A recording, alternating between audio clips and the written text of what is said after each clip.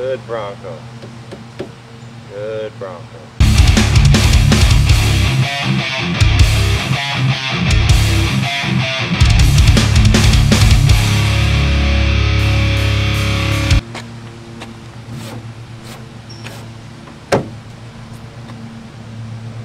So this is my 95 Bronco. I bought it a couple months ago, stuck it in the back because I've been dealing with all the COVID stuff and haven't done anything with it. But this is the cleanest, correct me if I'm wrong in the comments, the cleanest Copart Bronco I've ever seen. I got this from up north in Pennsylvania area. It is a, surprisingly not, clean title Copart vehicle, and it is almost perfect. I mean, almost. Everything works except for one thing, and I'll show you that in a minute. But this thing is great. It's got a cool bed liner paint job on it. I think it's that Line X or something like that. It's really neat. It's got brand new tires on it, fender wells, brand new headlights, brand new taillights. The bumpers have been painted. This thing's perfect. The interior is spotless and everything works. So let's go on a little tour real quick and I'll show you what's going on. Like I said, this thing is just perfect. There's no dents, there's no rust. The mirrors all work.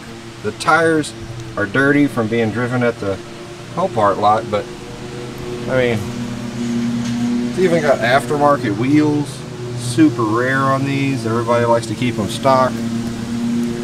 It's just one of those. I don't know how I got this lucky. The rear window even works. I mean, this thing is just perfect. Go all the way around it and then we'll go on the inside, start her up. That is my mom's Jeep. Not a real Jeep, but it is a Jeep.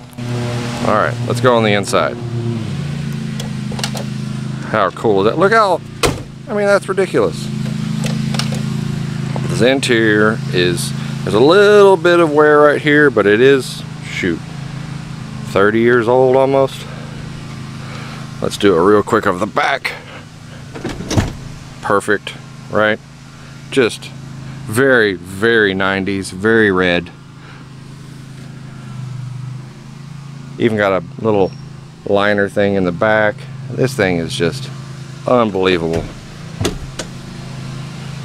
All the armrest work. This is usually real common that these things fall down all the way. Works perfect. This is really cool. Got a tape deck. When's the last time you saw a tape deck? There is not a tape in it. I was hoping I'd get lucky. But everything works. All the windows roll up. The power mirrors even work. All the headlights work. Let's get the keys out of my pocket and start her up. And we'll go on a little drive.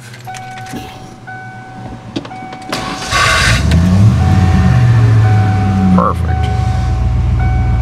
It has got 100, if I can focus in on that, 163,483 miles on it. And this thing is just unbelievably smooth. The AC blows nice and cool, which, me being in Texas, is a huge plus.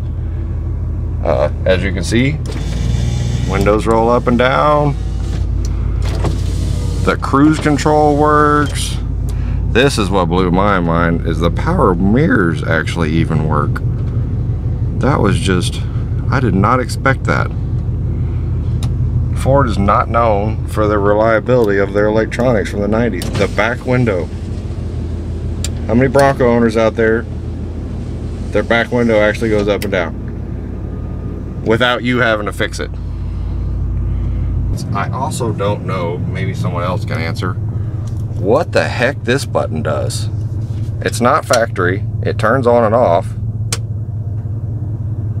I think it controls the fans, but I have to do a little more research, a little bit more investigation. But as you can see, the gas gauge thoroughly does not work. I definitely don't have way over a full tank. All right, so let's go on a little cruise around the neighborhood and see how she does. She actually rides fairly smooth. I've not driven a Bronco in 20 years because this came out when I was in high school. This is a 95, so it's at the end of the body style for this one. They stopped making these, I think, in 97. Like I said, I haven't even washed it, so the windshield's a little dirty, but this thing is really smooth. The power is okay. It is a 5-liter, so it's a smaller V8. I think they're around 185, maybe 200 horsepower, maybe 210. I can't remember. I'd have to look it up. I'm sure I will put a note down in the bottom. But this is the last of the big Ford SUVs before they started going to more luxury based. They did have an Eddie Bauer of this, which was, you know, as luxury as you could get in 95. But you know, this has everything that Eddie Bauer has except for like the leather, really. So it's pretty reliable. I haven't had any issues with it. The only thing that does not work on it so far is the gas gauge. So the gas gauge is a fairly easy fix. Drop the tank, put it in a new Cindy unit. That's the least of my worries right now. I'm just gonna put 20 bucks in it every week or so, and that should keep me by. But for the most part, this thing is very reliable. It's a little on the loud side because in 95 they didn't know what sound deadening was, so they didn't have the best sound deadening, so we'll have to get that fixed. The radio is terrible, as they all were in 95. Even the aftermarket radios weren't great, so we'll get that fixed and put a double din in it. I found a kit that'll let me put a double din unit in a Bronco, so I'm gonna order that and we'll get that put in there. Maybe throw a couple subwoofers in there for a little bit of bass, and we'll see how that comes out. But I think the most important thing from a comfort standpoint is getting the sound deadener put in the back. These things are very, if you've driven Broncos, they're very loud from the rear end side. Especially with these off-road tires, they're very loud from the road noise. It's not too bad at low speeds, but when you get up around 55, 60, it gets to be a little bit of a headache. But we'll get that fixed. That's not really that hard of a fix, and get that going. But I really have been thoroughly impressed with this truck. I haven't driven it a whole lot, so I've taken it on the highway a couple times, but nothing I wouldn't say you would expect from a 1995 Ford to be this comfortable.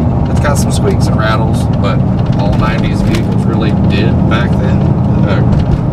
Ford wasn't, and Chevy and all the domestics, they weren't exactly known for their fit and finish in the 90s.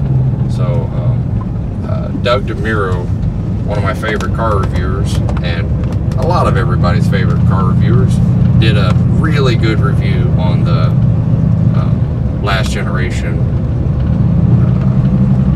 Bronco. I highly suggest you go check that out. Of course, after you finish watching this video, but it's definitely a really fun video. So we're not going to do a whole lot to this vehicle. My wife wants me to put a lift and some bigger tires on it just to make it look a little bit more off-road worthy. It is a four-wheel drive. Four-wheel drive works perfect. It's got the Warn locking hubs in the front. So it is a true off-road vehicle. And my wife likes that and wants us to start doing some off-road stuff. I'm more of a street guy. I haven't really done a lot of off-roading, so that might be kind of fun to learn. Let me know in the comments below if you want to see us do a lift and some bigger tires. Couple little things to do this one. Like I said, we're going to put a new radio in it. I'm really excited about getting a double din with the Apple CarPlay, new speakers in the doors in the back, and maybe throw some subwoofers in the back, like I said. But the sound deadening is a real priority for me, and possibly moving the exhaust a little bit, because the way they have it, it cuts off right before the cab, so it drones a little bit. So I think if I just put a tip on there and get it outside of the cab of the vehicle, it'll be a lot less drone-y. Is drone-y a word? I don't know. Hashtag drone-y. So if you like the video and you want to see more of what we're going to do to this, hit the subscribe button, hit the like button if you think you like this vehicle. Comment below, let me know what you would like to see us do to this. If you're a Bronco owner, let me know what you did to yours, and we'll see you next time. Thanks.